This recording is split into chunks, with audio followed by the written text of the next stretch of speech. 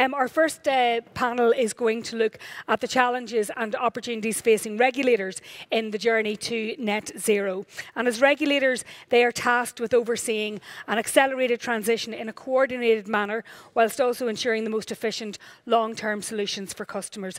All of us in the room here are energy consumers in one way, shape or form, so it's good to hear directly from you on the progress to date. And we're going to hear about all the challenges the regulators are facing, what's coming next, what's in the important factors for them. And again, we would ask you to really engage in the dialogue today through the Slido app. So please give a warm welcome to Laura Brien, who's the CEO of the Maritime Area Regulatory Authority, to Jim Gannon, Chairperson and Commissioner at the Commission for the Regulation of Utilities, and John French, who is the Chief Executive of the Utility Regulator in Northern Ireland. So you're all very, very welcome. Take your seats.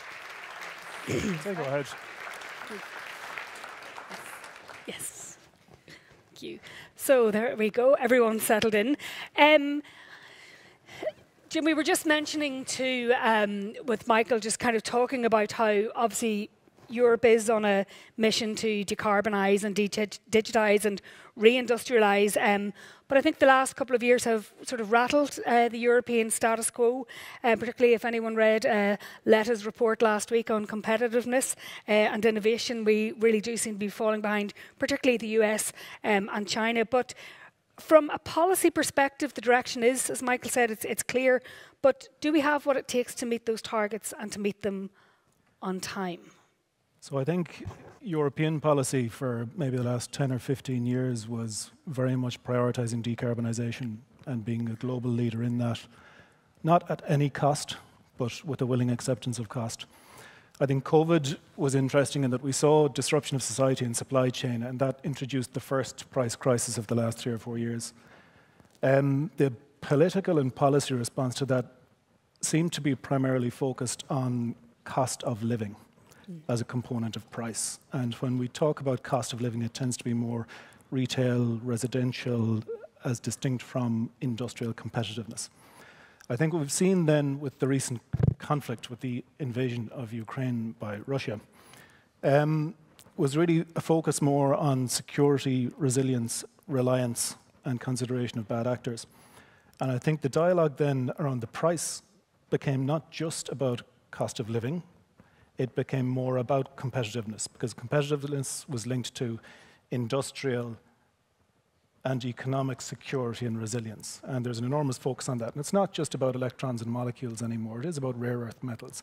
It is about chips and where they're being produced. And it is looking at the IRA in the United States and considering what that means for industrialization, economic resilience, external reliance, external risk, and then how we support and supply energy to that while decarbonising. So there has been a shift. And that's both in public utterances and in policy consideration over the last period of time. I think interestingly for Ireland, and Michael Liebrich mentioned it, is that we do have a significant excess of primary energy resource, and we don't have heavy industry, which is different to Europe, and we need to consider that. I think one of our key challenges and opportunities is how we match the intermittent resources that we have and that are accessible by very much now conventional technologies. Nothing new, nothing different, nothing innovative. These technologies have been running for years. How do we match that to the type of demand that we have? And then how do we treat the excess such that we enjoy economic growth for it? So I think actually we have the fundamental resources. I think the policy North Star is there for us. And I think it's a matter of how we deliver that. And some of that, without getting into the technology in any detail at all, I'll stop now. You know, you have to have load shifting of a certain description. You have to look at the price signal, and whether that's through the retail price or more dynamic network tariffs, so that the people in their home with technologies that facilitate it can respond to that price signal, or the people in industry with their ability to invest can also respond to that price signal. That can be on site, it can be grid scale, it can be interconnection, ultimately, when you look outside your own borders. I think what's interesting for Ireland is that it is hard to see a future where we not only need the diurnal day-night investment and load shift over the course of a 24, 36-hour period, it's hard to see Ireland being able to avoid the need for 100 to 150-hour storage at some point in time. And whether that is provided by the storage of electrons, the storage of molecules, the use of water, or even heavier substances being pumped up and down the side of hills, there is a particular point there, whatever technology provides that service, where we will probably need that. So. Thank you very, very much for that. Laura, the role of MARA is probably slightly different to the other regulators here today. And I know in many senses you're still just in startup mode, but we probably are the envy of a lot of countries with a marine area up to 10 times our landmass. Can you maybe just explain to us a little bit about MARA and what kind of the role you think that will help in veering towards net zero? Yeah, I mean, I think, so obviously MARA was established sort of back in July with a couple of key objectives, and it's really all about kind of supporting good marine spatial planning. As you said, we are the envy of a lot of countries in Europe. You know, we have a sea area 7 to 10 times the size of our landmass. I mean, if you look at other countries like Belgium and the Netherlands, they have sort of skinny bits of coast that they're bumping up against their neighbours. They've limited ability to sort of use that for development. We have the luxury of large areas, and sort of the challenge for us is how do we make the best use of that space, you know, and a lot of kind of where sort of the you know, the development and sort of the drive for offshore renewables is responding to sort of the same European challenges that Jim talked about, which was, you know, increasing our energy independence, increasing our energy security, the recognition that we should be able to generate sort of, you know, we should be using our resources that we have rather than importing fossil fuels that are directly impacted by sort of the broader, you know, global environment. I mean, I think sort of what MARA does then, I think, is kind of quite similar to what kind of the CRU or the utility regulator does. I mean, we're here to sort of provide coherent, transparent, and consistent decision making and provide regulatory certainty for people who are investing in basically high-value, long-lived assets. Now, we look at it sort of from the aspect of two things, you know, and we sort of talk about the regulatory tools that we have, which would be a maritime area consent and a marine usage license.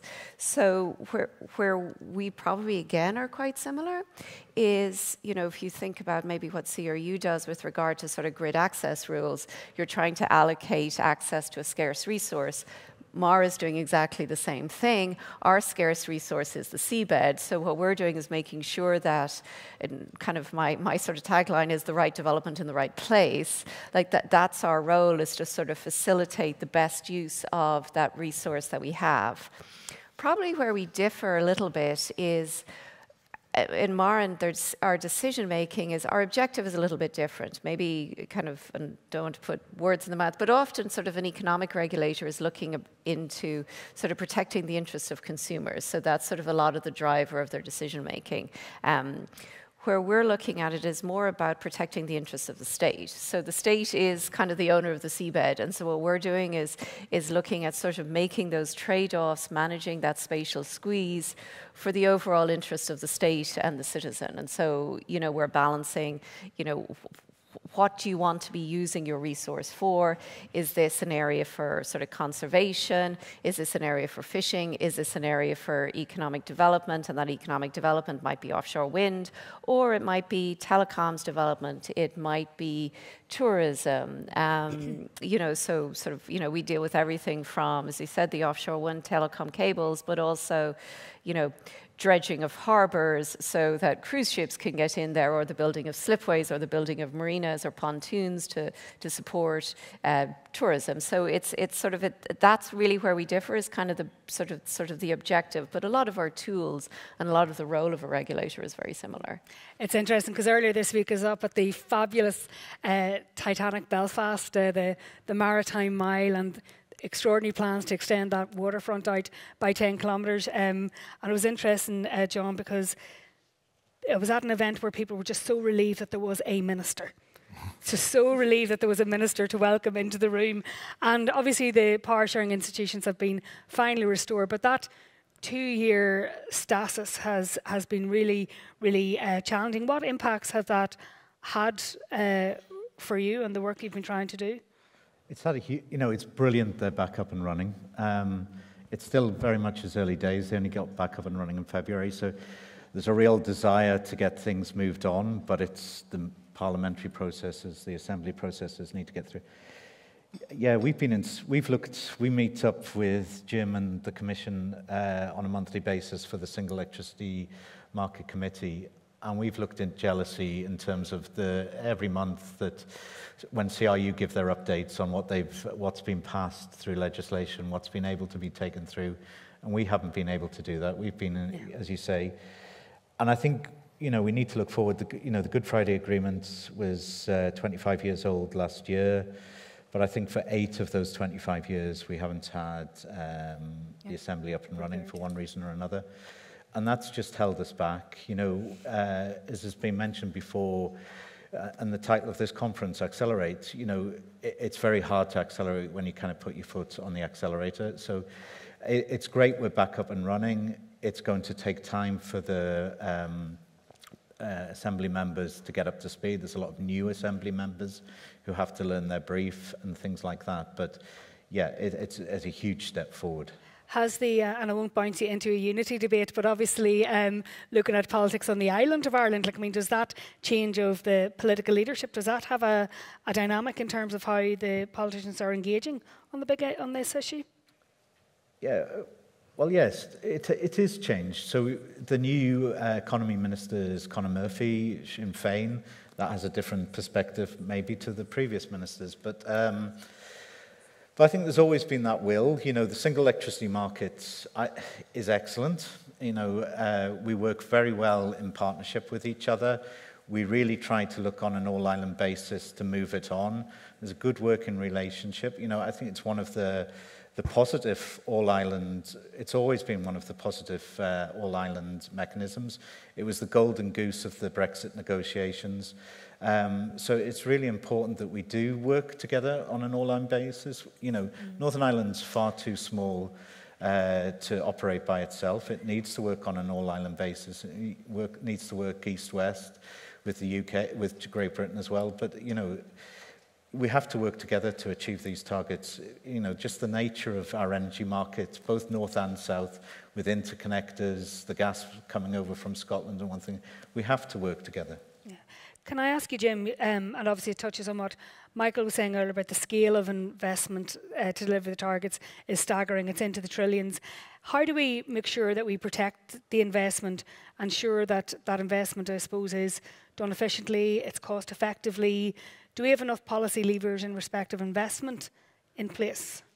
There's a lot of risk management there. Yeah, so I think again the policy North Stars have been set. So we see 2050 with a very consistent policy target actually between the UK and Northern Ireland and ourselves, even for 2030. Interim targets, there's real consistency there. I think what's important is communication, where 90% of the technologies that we need are in front of us for the transition right now. Their business cases are very well understood and their financing is really well understood, but we tend to find ourselves talking about the last 10% and arguing publicly about the last 10% and arguing at fora like these about the last 10%, and that's really unhelpful from a policy perspective, from a public confidence perspective, and from perspectives of those who finance them when they're looking for consistency and a clear regulatory regime and a clear policy regime. We're in a very fast-changing environment, though. So we need to invest in technologies now where we know their technological life is going to be 15 or 20 or 25 years, but we're not sure any more of their economic life. So let's say new thermal plant we need to invest in now. So who manages those risks? So the market has to send a signal to say we need this sort of volume for this period of time. And then it can provide support or certainty for an investment case for a period of a number of years. But where previously an investor might have thought, I know I will have residual value after a 10-year period of a contract, whether that's a PPA for renewables or whether that's a capacity contract for a thermal generator, the residual value, the commercial life that's residual after that is less certain than it was. So it's a matter of saying how do we first understand the scale of those costs, then calculate them, then allocate them to the people who best understand them and can best control them. And that's the challenge that we face now. But it's a challenge that I think is being worked through, and there is more clarity around it than there once was. I think there's also a risk around us divesting ourselves of assets. So if we look at our gas network, it's not clear how much of that will be retained. It's not clear how much of that will be retained to do what, to use what type of molecules. And where that's the case, we might have to look at depreciation rates. And where we might traditionally have depreciated over a number of decades for certain gas assets, how do we change the depreciation of those assets? And how does that pass then through to consumers? Two final points on this piece. I think there is policy clarity. I think there's a reasonable level of regulatory certainty. I think we can always increase that. A regulator will try to avoid nugatory investment, but it's not rational to think that we can have zero nugatory investment, particularly now.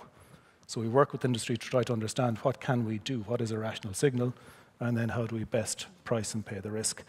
The problem we have is that an awful lot of the dialogue is around the cost of that transition, and collectively we need to bring ourselves back to a point where we're talking about the value of the transition and the fact that we can buy a fantastic future now for far cheaper than if we don't buy it now and we go shopping for it through lots of adaptation measures in about 20 or 30 years' time.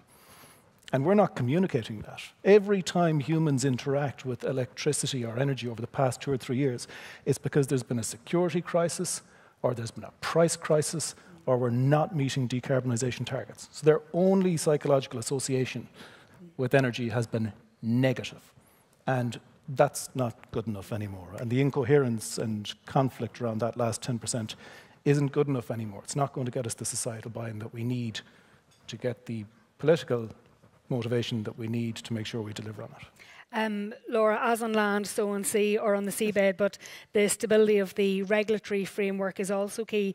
How much convergence or divergence is there for you as a marine regulator? You know, do you have sufficient regulatory and legal frameworks when there's a lot of concern in some quarters about the overlappings of the law, the regulatory mandates? Is that sufficiently clear for you? So I think the answer is yes. I mean, in the same way that Jim talks about sort of the North Star in terms of what are our policy objectives, what are we trying to achieve, that's there in the marine environment as well. You know, whether it's through the National Marine Planning Framework or the Maritime Area Planning Act that was passed in 2021, like that for us are kind of the key sort of, you know, regulatory frameworks, you know, both establishing MARA and kind of setting those regulatory tools and putting them in place. I mean, there have been, and there's probably sort of the challenges that have existed in the terrestrial environment when it comes to planning and when it comes to sort of environmental assessment. Those are translating into the marine environment. So it's exactly the sort of same challenges that, you know, we've sort of seen coming from sort of wind plants and you know, those that were successful in RES, getting challenged through the judicial system. You know, those same challenges exist for anything that has the potential to be developed in the marine environment. And I think it's, you know, where MARA comes in is, you know, we do have a role around appropriate assessment under the birds and habitats for maritime usage licenses. Now, we're just starting that. We're shortly going to be sort of issuing our first kind of licenses that have been through that full appropriate assessment process. Now, for better or worse, many of those same licenses that were awarded through the old Foreshore Act have ended up in the courts. And you know, I was sort of struck by kind of what Michael said today about, and I can't remember the exact phrase as to which of the horsemen of the apocalypse it was, but maybe it was kind of predatory disruption, I think might have been, I think, was that what the last one was? Okay, and that struck a chord with me because the legal challenges that are coming through for what is effectively a right that somebody has been given. So somebody goes through the process of applying for a maritime usage license for site investigation. They've been awarded that license. That is a right for them to do that. It's a right that's been given by the state. Where the maritime area is kind of particularly challenging is that there are other people out there that have different rights, particular fishers. And so it's the clash of sort of two sets of people both legitimately perceiving that they have the right to be out in the water and do something, and how do we accommodate that? And that's kind of an all-of-government approach that needs to be done. And aligned to that is that you're there to facilitate marine development, but and also it's another big legal area, you can't adversely affect the marine environment and habitats. That's another kind of big area. So do you have all of the data and everything that you need to manage that? Because that's another difficult balance. Yeah, I mean, I think the data issue is a huge one. So obviously today we sort of have SAC, Special Areas of Conservation, and SPA, Special Protection Areas, are in existence. And those are, you know, sort of quite kind of, you know, we're all sort of quite comfortable with those. We have a lot of experience. But we are sort of working probably in a data vacuum across some areas. And so one of the things we've sort of seen, even as the government works through, for example, under the MAP Act, there's the Designated Marine Area plans, and so they've been sort of working on collecting more data on that. But we are challenged by a lack of data, and particularly when it comes to sort of regulation, when it comes to sort of planning approvals, even when it comes to doing things like, for example, kind of requiring remediation at the end of development. So you put a wind farm in the water, it's there for 20, 25, 30 years. As part of the development consent, you also need to look at what do we need to do about remediation, but remediation needs to know what the baseline is. So one of the key kind of sort of pieces that Mara will be sort of working on is how do we gather that data for good decision making. And probably another piece where I think is sort of quite interesting with Mara in the marine area is it's the transboundary issue, because, you know, we have an imaginary fictitious line that goes down the Irish Sea, and, you know, where we operate on the west side and the Welsh operate on the east side. But, you know, last we checked, the fish, the dolphins, the porpoises and the birds haven't been observing that line, but we've been measuring our bit, they've been measuring their bit, and I think for us kind of putting in place or thinking about those transboundary issues is going to become more and more important as we sort of see the first 6 phase 1 projects getting built out. You know, and even the new projects where we're looking at the South Coast area and the DMAP there, surprise, surprise, the areas that we think are really good for development are exactly the same as what the UK and sort of the Celtic Sea piece that they're looking at. And just around this, please, because it really does enrich the conversation. Keep all of your questions and observation comes in. I know there's quite a few coming in for you already. I want to go back to you, John, just on, you know, Good Friday Agreement, 25 years plus now, but the last time there was a big major regulatory update in Northern Ireland, it was 21 years ago in 2003, and this was an issue that you brought to the attention of the Northern Ireland Affairs Committee, looking at the barriers to renewable energy just recently in January, and you said that you need right now for your legislative powers to come up to date with Ireland and Great Britain. So what are you lacking in this sort of in between with knowing what the targets and the delivery? What are you lacking in between? What do you need to implement those goals? Well, as you saw from the graphs back then, it's just common sense. The world has changed so much since 2003. So we have 4 statutory duties, you know, 4 things we have to do in terms of consumer protection, making sure the industry works well, promoting competition, and promoting the gas industry, which, whether that's correct in this day and age. But you compare, I don't know how many objectives Jim has, but regulators are creatures of statute. We can only do what the parliamentary authorities allow us to do. And sometimes I know the legislation's different in Ireland, but in the UK, that sometimes regulators get accused of being lazy because they don't decide to do X, Y, and Z. But we don't have the royal prerogative that other government departments have. So royal prerogative allows government departments, if the minister wants them to do it, they're able to do it. We cannot do that. So. And why our legislation, you know, we were talking to Ofgem earlier this week, the GB regulator, and they've got 36 duties. They've got 36, now that's probably too much, but they've got 36 lenses by which they need to see the world. We can only see the world in 4 ways. And so we need to be able to look at climate change. We need to be able to support this journey better. And there's a lot of practical things that we cannot do. So the mandate that we've got, we cannot, for example, we cannot give licenses for batteries. So we have to give generation licenses. We cannot give interconnector licenses. So we have to give transmission licenses. Gas, as Kieran from EP at the back, and the 2 new gas-powered stations are coming on at Kilroot. We couldn't give a shipper license for the gas coming into Kilroot. We had to give a supply license. And that's all right, well and good, but it is an airfix kit that you're trying to modify all the time. And that's fine until we get into legal proceedings. And, you know, regulation's all about giving people the foundation, that solid foundation, so the industry can build on that going forward. If we cannot provide that solid foundation, it's going to make the journey to net zero weaker and harder. So if Ofgem has moved on and we're in this more clarity, but still, I suppose, a strange liminal space in the wake of Brexit, how can you protect the consumers in Northern Ireland in the context, you know, of an all-Ireland and European markets? Like, I mean, there must be still quite a number of obstacles in your path. There is. You know, consumer protection is our number one duty, you know, and we see the world through that. And we, over the last, with COVID and the price spikes after Ukraine, we've had to come up with innovative ways of working in partnership with the industry to try and come up with things like charters that we possibly don't have some of the regulatory powers to come up, but, you know, trying to say, look, this is the good way forward. Can we come together and approve that? That speeds things up, but it's always good to have that legislative backing for what you're doing. To what you do.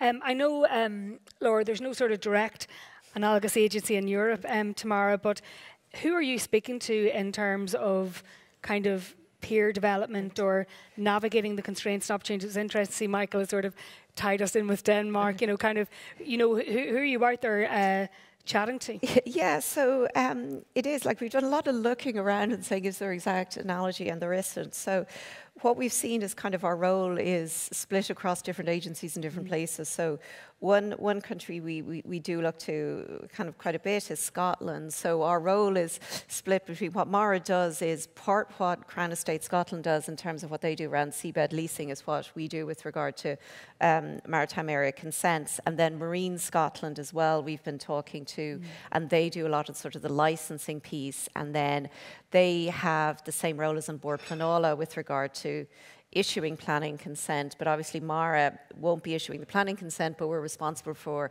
the compliance and enforcement of any planning conditions. So again, Marine Scotland kind of does that role. So we've been talking to them.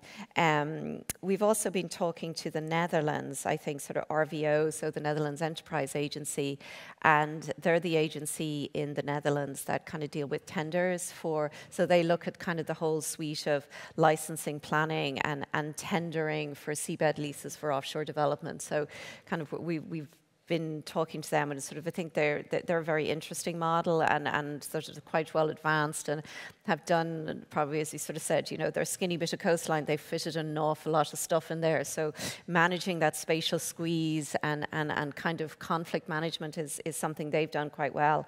And then obviously sort of much closer to home as well then is sort of Natural Resources Wales. So they do a lot of the same in terms of sort of licensing of marine usages, and we're quite impressed by kind of sort of a lot of what they've done around sort of data collection and sharing, and they have kind of a common sort of marine environment data set that they have collected and is sort of used for both the planning conditions piece and the sort of marine usage licenses. So we're also talking to them. And then presumably like many a sort of a complex set of stakeholders. You know, obviously you've got the developers, you know, business, the state itself, but ultimately the consumers and the public. So the consumers, the public, I mean, you know, but probably sort of for us, and I think it's kind of one of the pieces, you know, that we're sort of seeing coming through a lot of regulation, which, you know, sort of talked about, you know, we're a creature of statute.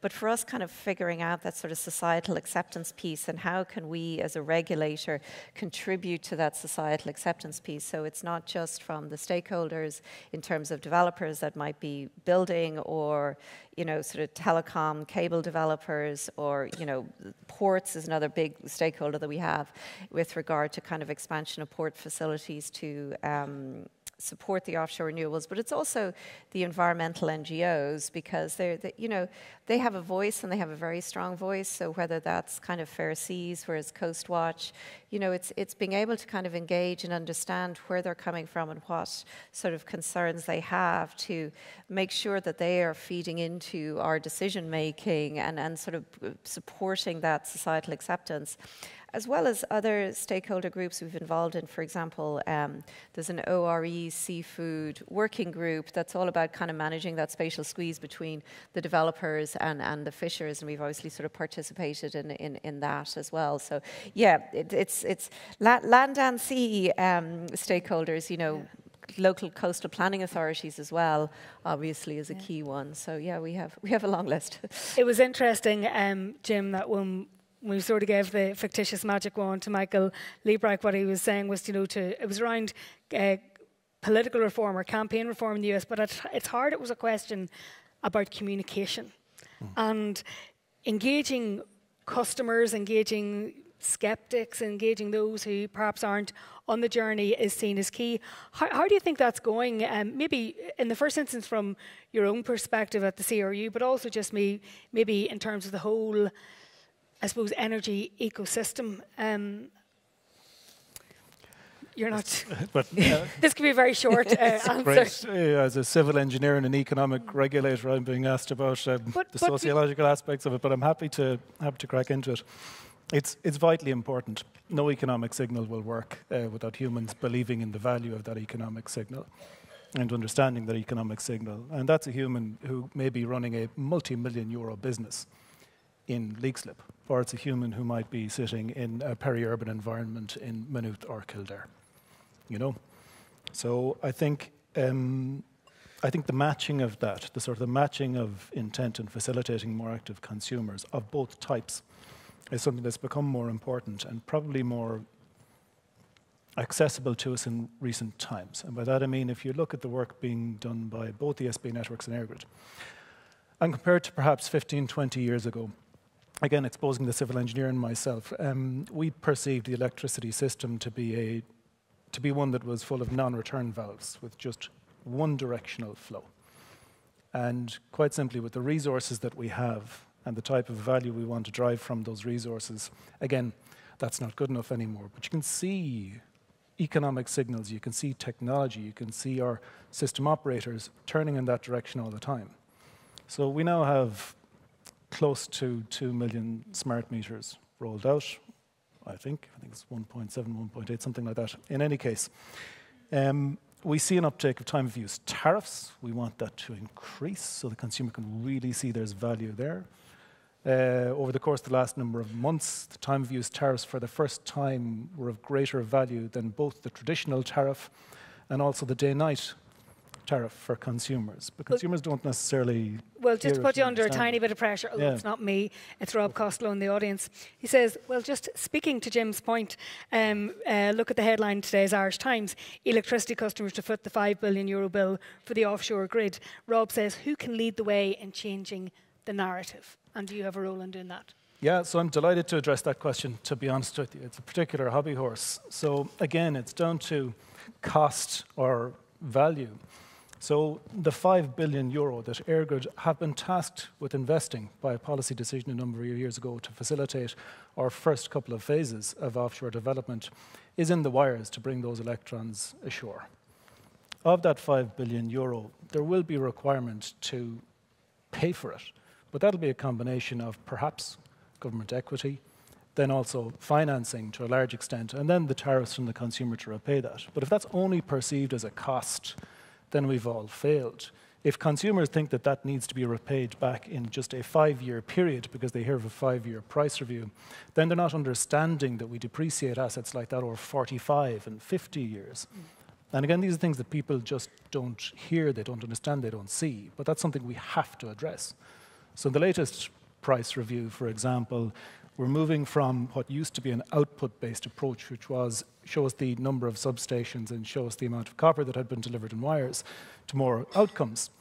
So it is show us how many wind farms were connected, show us how we've reduced curtailment and constraint on the system, which was price review 5. In Price Review 6, we must move it to a place where we are saying the investment in the last quarter or 6 months has provided us with this saving in terms of curtailment and constraint, this CO2 dividend and this security of supply dividend. So people understand the value of the investment, not the cost of the transition.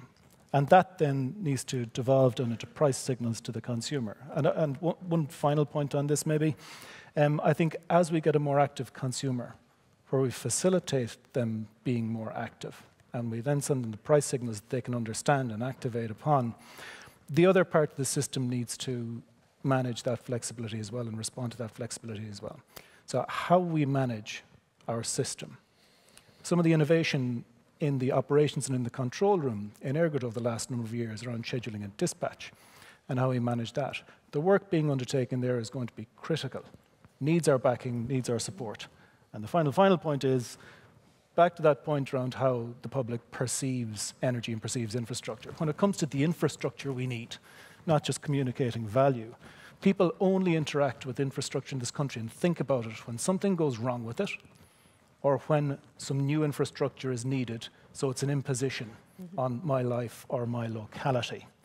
People don't turn on their tap or turn on their gas cooker or turn on their light and immediately think, I value this for the service it's giving me today. I understand that more of this might be required for my quality of life and the preservation of the environment and the economy. So collectively, again, people need to understand that fundamental value in the infrastructure that we have as distinct from only interacting with it in the negative. Again, where something's gone wrong or where we need more of it. No more than the last couple of years where the times they have psychologically interacted with the transition were where we've had a price crisis in energy or a security crisis in energy. So again, the psychology was, I'm only interacting and thinking about energy where we mightn't have it anymore or it's extraordinarily expensive. John Moore has a question, and I'd be interested as to how the communities piece plays out for you. In Northern Ireland, John asked, what are the opportunities for communities in the transition to share in the local value of renewables, and what are the potential enabling regulatory mechanisms? In that all-important piece around communicating, particularly in respect of the just transition, are we seeing those opportunities enough? The conversation's starting. It is one of the huge opportunities to, the electricity, your heating is going to be produced closer to where you use it. It's not going to be, less the use of big power stations and transmit. So the communities need to see the benefit of the investment or that they're putting in. There's a lot of conversations behind the scenes about how that can be done. Our powers need to change. We have to treat every consumer exactly the same, doesn't matter where they live in Northern Ireland. So we need to be able to support that. But I think that has to occur as we move towards, that decentralized nature of energy is going to become more and more and more, and communities need to be able to see the benefit for that. I just want to pick up, thank you, John, for that. Just or another question from the audience, and we touched on it a little bit earlier. The question is, does the current legislative framework adequately balance the need to develop offshore energy infrastructure with the need to protect the seabed and key aspects of marine biodiversity? Is that something you're keeping an eye on? Yeah, I think, look, probably what will be of really good interest will be sort of the first DMAP that's coming out on the South Coast, and that's been very much designed to say, a DMAP is where development can take place. So we have certain areas that are sort of designated as special areas of conservation, and we're also sort of, looking at kind of marine protected areas. That legislation is still in development. But what we have is kind of, the DMAP is sort of, I would view, as it's a key new piece of the legislative framework that's is just kind of working its way through the system. I think the first one on the South Coast is due to be published by DEC next week or the week after. But that's all about having looked at the marine environment, having looked at sort of traditional shipping routes, having looked at areas for fishing, having looked at kind of sort of visibility and visibility from shore. And it's sort of saying these are good areas for development. So it's not that sort of protecting the marine environment and development are incompatible. There's plenty of space out there. We just have to use it wisely. And I also think there's a little bit of sort of thinking a bit into the future and sort of coexistence, because, you know, if you are not fishing in certain areas, and we've sort of seen this in some other countries, particularly around sort of rehabilitation with sort of old oil rigs that were kind of left in the ground, and suddenly the fish came back, and they actually have the same benefit as having coral reefs there. So we have the potential to think a little bit differently about, sort of when you are building an offshore wind farm, and you are sort of saying, well, that's now going to be not an area where some other activity is going to take place. There's a high likelihood that the fish will come back, that it's a good news story once the development has been done. So sort of thinking kind of, for me, it's sort of, I think we have the opportunity now to think a little bit differently about coexistence rather than sort of conflict within the marine space. I had to read twice. I thought it said what paramilitary powers with the regulators like. It's parliamentary. Can we have the paramilitary? I don't think they're looking for any paramilitary powers, but the parliamentary powers. Jim, for you, do you need any more to enable progress? Are you happy? An audience question just saying, do you have the powers in place that you need? Obviously, John has very clearly identified what he lacks. I think it's a good question. To start with, I think if you consider that the jigsaw pieces of the Irish energy ecosystem on the public policy, on the governmental side, were set in and around 1998 through 2003. If you think about the current framework, what the department does, Airgrid, ESB Networks, Gas Networks Ireland, they all have a future focusing aspect of what they do, the regulator and the regulatory functions.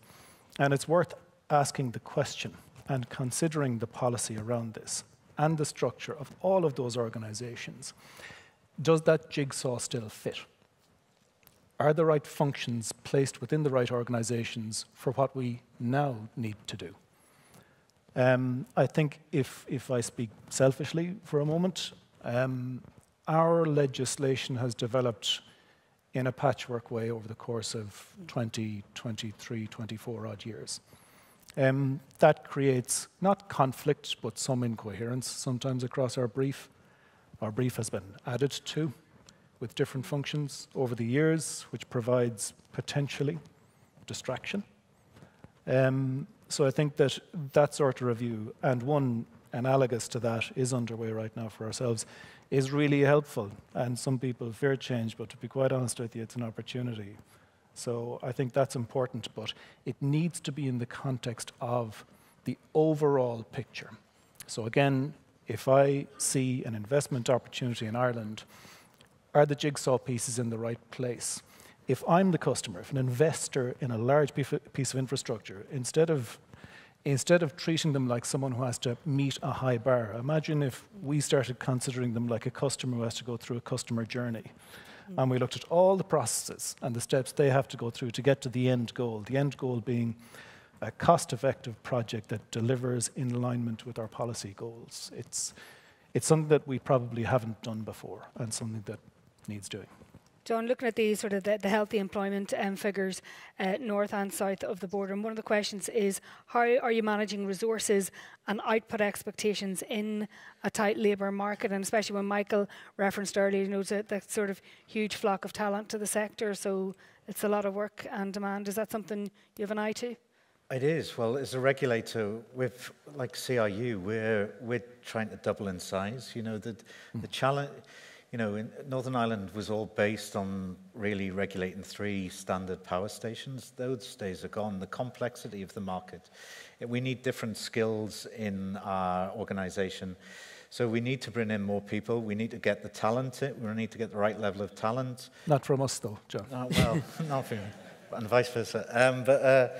We need to get the right level of talent. We need to train our staff up.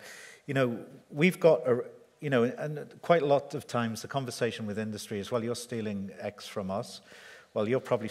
But we've got to talk about the energy family, I think. We've got to start looking coherently across the island and further afield maybe. How do we develop the skills we all need? Because if they spend 5 years in the regulator, then go 5 years to industry and 5 years, that's brilliant. We've kept them within the industry.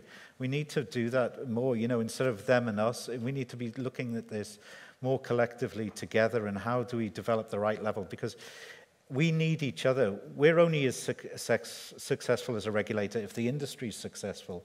The industry can only be successful if the regulator moves quickly and makes the right decisions.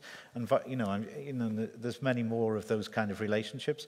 So I think we need to be a bit more holistic instead of them and us and everything like that. We need to work out how to collectively together, how we can train everyone in the island of Ireland to support this journey, and that we have the necessary skills. Well, speaking of that, that energy family, John Fitzgerald's question has landed in my little Slido up very handily. Laura and Jim, do we continue vis-a-vis the energy family to have separate incentives for wind and solar and everything, or do we develop an integrated market structure for electricity to deliver decarbonisation? You're sitting smiling pensively there. Jim, we'll go to you. I think Laura's delighted she's not in the CRU. I have lots of other very specific questions for Laura here as well. Thoughts? I'm going to make one quick point on that, and then I'll get to John Fitzgerald's question. I would note there are at least 2 to 3 different John Fitzgeralds in the Irish energy family, so I'm not sure which one is asking John the question. Fitzgerald. Thank you. The supply chain, I'll be very, very quick. The last couple of years, people have tended to focus on the materials supply chain as distinct from the human supply chain. If we imagine all the electrification we're talking about and all the movement into green and decarbonisation we're talking about, it can take an awful lot longer to create new college courses and create the types of apprenticeships and professional pathways that we need to. That can be a 5, 10, 15-year story arc, as distinct from redirecting something around the Horn of Africa that was going to go through the Suez Canal. So I think the human resource supply chain, we can't forget that when we talk about supply chain. In terms of John Fitzgerald's question, I think there are 2 key points to that. The first is, do you treat technology types differently in renewable electricity support schemes? Do you consider them to provide the same service where they don't? And do you consider them to have the same financing cases where they don't necessarily? So I think it would be very simple, perhaps easier, to have them compete against one another and just try to put in some sort of levelized cost of energy equivalent metric in place.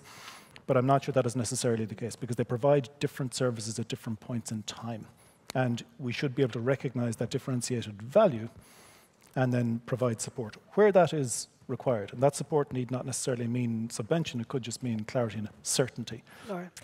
Yeah, I mean, I think, so if you look maybe at the offshore renewables, sort of how long it takes to develop a project. So, I mean, and this is probably one difference between sort of the terrestrial environment and the marine environment. It's probably 10 years from getting a seabed, the access to your seabed rights, to actually getting energized. And in that 10 years, what you might be looking to use that electricity for might well change. So today, you know, and certainly for the phase 1 projects, it's very much about meeting onshore electricity demand for residential industrial customers, right? The expectation is it's going to be used in Ireland for electricity consumption. But if you were starting to build, you know, and you're very much starting at the first step of looking at a project today, and you're thinking, okay, this project is going to start delivering electrons in 2034. What those electrons might be used for, or where they might go, is probably not known today. So maybe it's going to be hydrogen, maybe it's going to be a hydrolyzer, you know, out in the sea with a pipe, you know, to shore. Maybe it's going to be a dedicated transmission line that brings it into a hydrogen station. Maybe it's going to be, we're sort of tapped out on Irish demand, and those same electrons that are sitting in the Celtic Sea are going somewhere in the UK or somewhere to France. And I think that's possibly where sort of some of the offshore space is quite different, that and particularly for the length of time it takes to start developing these projects. So it's almost like you have to get the project started, and then figure out what are you going to do with the electrons. So you're probably a little way off sort of that full-on integration in that sense, but it's sort of, if we do want to achieve our targets, and the government has extremely ambitious offshore renewable targets, and we're talking about 37 gigawatts, you need to start looking at taking those initial development stages now, because by the time you get to actually having 37 gigawatts out there, you know, we probably don't know what it's going to be used for. But if you try and figure that bit out before you get started, you might never get anywhere. Absolutely. Just really briefly, there's a second half to John's question, which I think is really important to provide an answer to, even if I don't have the answer. I think a question that we need to ask ourselves, and that Europe almost asked itself at the time of the crisis, was what should a market look like when we have 80 or 90% renewables, and when the marginal price of those renewables may or may not be supported, but may be close to zero. Should the type of market model we have now continue, marginal pricing? What should be the extent of locational marginal pricing within that? And I think when the Russian invasion of Ukraine happened and the crisis occurred, Europe began to ask that question in parallel to the question about certainty of supply and how we deal with volatility in the market. And then it focused more on the volatility piece and keeping the core of the current market in place. And I think part of that was because they did not want to make long-term decisions in a crisis. And I think that was probably the right decision. But I think it is inevitable that the question will be asked in Europe over the coming short number of years as to what the market should look like in a world where we are primarily renewables, primarily intermittent renewables, with backup that remains redundant for potentially 90–95% of the time. We'll really be picking up that. Is something that... Yeah, we'll be picking that up, probably in the policy and technology panel, because it really speaks to that. But for now, to Laura Brien, to John French and Jim Gannon, thank you very, very, very much.